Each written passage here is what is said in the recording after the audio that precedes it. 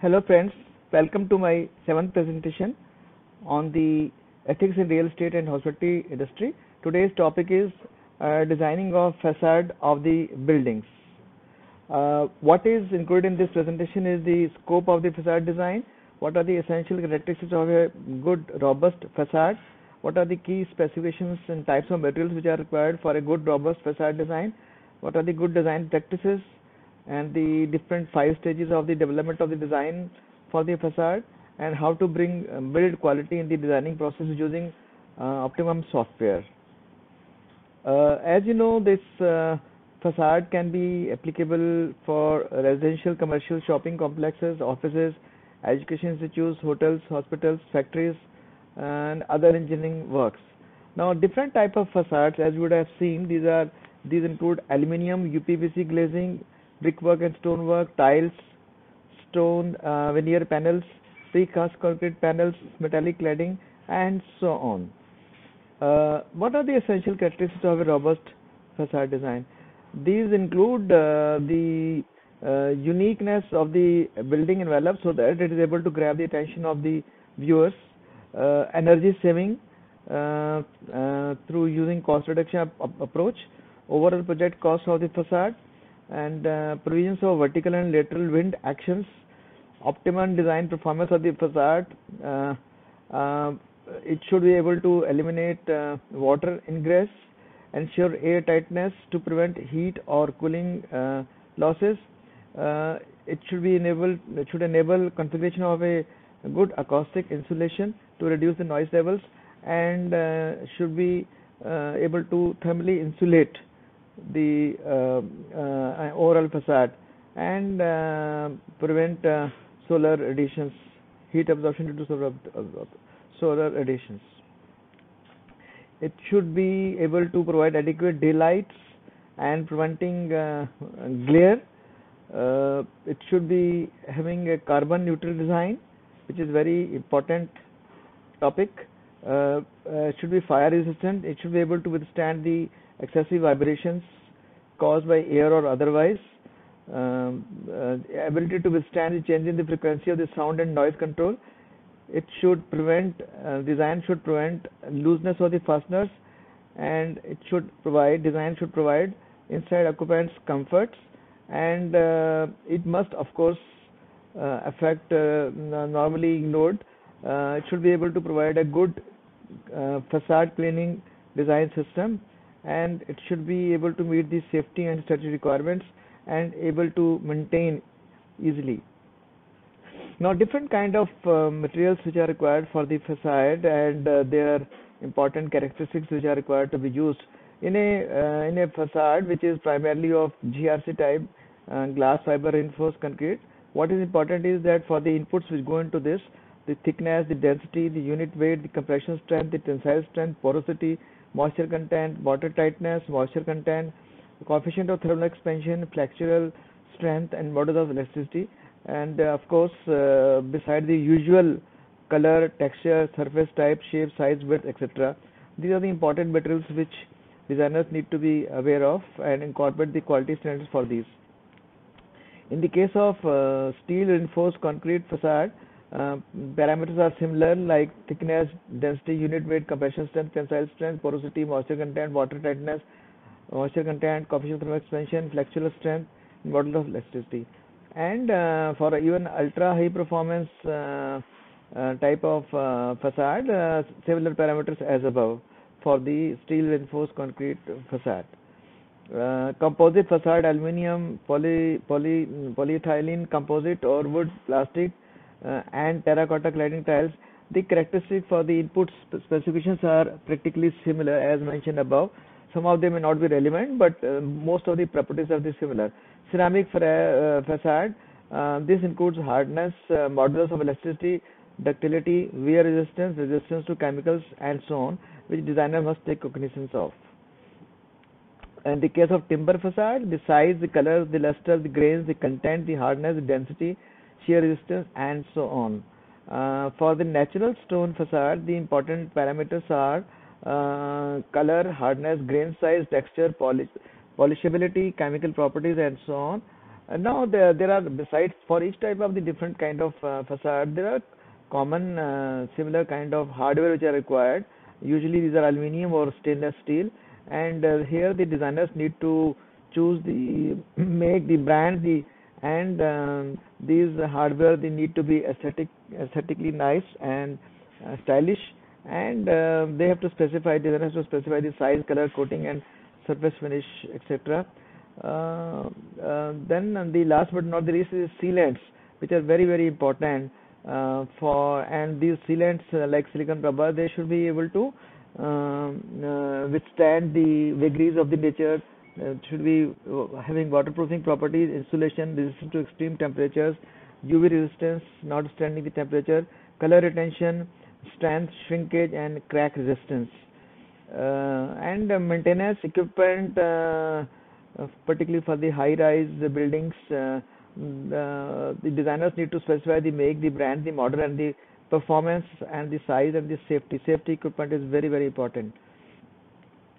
Now, what are the good design practices in the construction process for the facade, which designers need to be incorporating?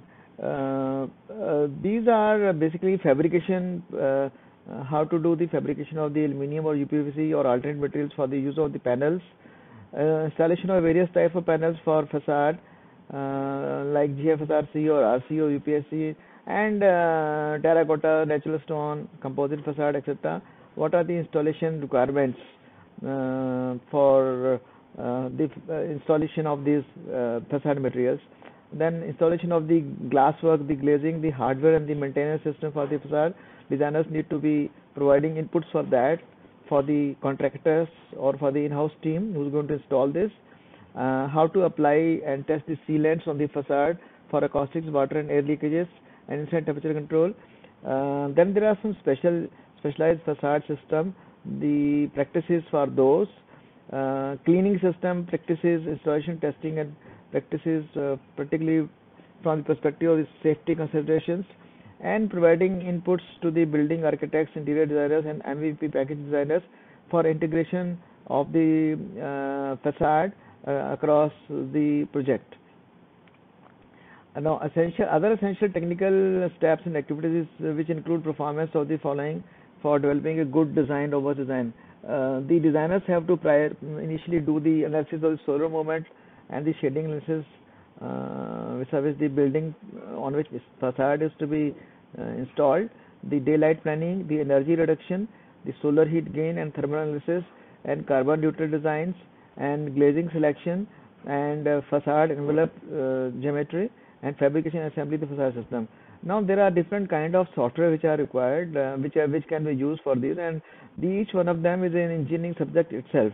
So the software like Fenista, Autodesk Revit, AutoCAD, VTAP, or similar ones having features to carry out the design analysis can be considered for developing the facade works related design.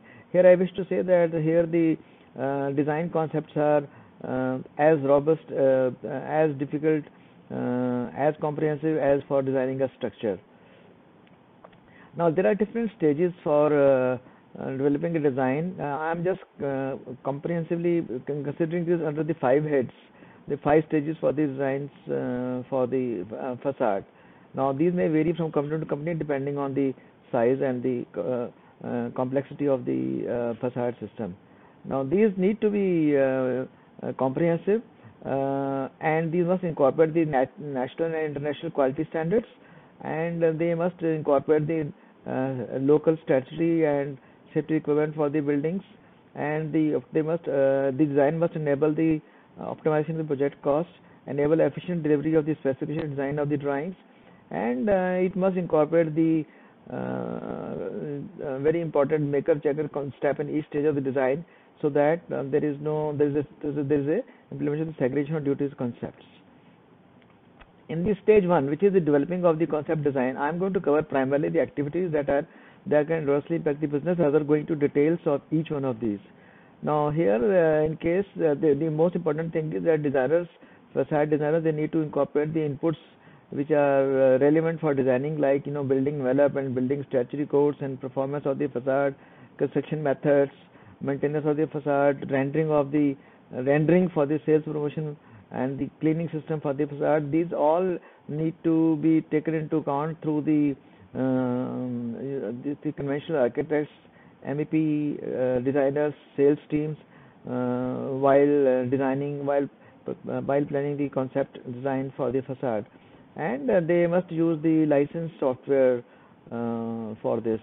In case the software is unlicensed, this can lead to a lot of compromise in the basic designing. Developing of the detailed design. Here the activities that can adversely impact are that design intent is not aligned with the approved concept design. The facade detailed drawings are not comprehensive to include the structural integrity, material selection, acoustics, etc. Or these are not accurate. Detailed drawings are not accurate. Assigning the same designer to develop the schematic design and the drawings who initially develop the concept design, thus not implementing the segregation of grids concept, leading to compromise, because the designer who has developed the concept, he or she may not be able to look into the various detailing aspects of these and may compromise on these. Detailed design not based on the supporting calculations formulas. As I mentioned, that there are so many important parameters like thermal movements, edge beam deflection, thermal expansion, structural calculations, and fire protection, which are very important from safety perspective. Now these parameters, they need to be incorporated into the design calculation while developing the detailed designs. Developing of the tenders. In the tender, the facade designers, they need to include the names and brands of the specific materials. They must provide opportunities for having alternate options for the names and brands of the specific for the materials, rather than limiting the choices to pre-identified and preferred vendors in return of commissions and kickbacks. Other thing is that designers, in case they recommend only single source of the many of the vehicle materials, for example the glass or the hardware or the facade material as such principally, so this can lead to a lot of compromises and many opportunities lost for using good alternate options. Now this may be attributed to the kickback or the commissions which designers may take in case this concept is not inbuilt. Tenders drawings, they must incorporate the applicable quality standards for all the BOQ and fabrication materials, installation and assembly works, inspection of requirement for the facade works like aluminium and glass and doors and hardware and stones. These need to be comprehensive. If these are not comprehensive, design can be compromised. The tender drawings, they need to be incorporating all applicable statutory requirements vis-a-vis the applicable national and international codes for this safety in particular. Now the ones, as I mentioned, the ones which are marked asterisk in my PPT, they are the ones which can have statutory implications as well. Now estimating cost of the facade, overall cost of the facade is very important. Some designers, they go by thumb rules. Now here what is important is that designers, they need to incorporate each and every component of the facade being designed, like cost of raw materials like aluminium or UPVC civil materials, or cost of the doors and the handles, cost of the other hardware, consumables, and the cost of the equipment which is required for cleaning and maintaining the system, the cost of fabrication, the cost of labor, cost of installation, testing and commissioning. These are the very important parameters which will make up a good accurate costing of the facade. Last but not the least is the issuing is the as-built designs. And here the compromise could be that while the drawings are made, as-built drawings are made, these are not aligned to the actual construction but at variant, which is a unethical practice and needs to be taken care of. Now these are primarily the various aspects, 20 parameters, 20 activities which I have covered, which can adversely affect the design of the facade, and more details about this can be seen in my presentation, in my book, in the Ethics in the Real Estate and Hospitality Industry, Volume 1, Agriculture, Architecture, Interior and MPP Designs, and there is a blog on my website also, which you can have refer to as mentioned here, and you can also look at the Facebook and the LinkedIn for me. And book is available on the Kindle format as also paperback format in the Amazon in India or Amazon.com anywhere in the world. Thank you.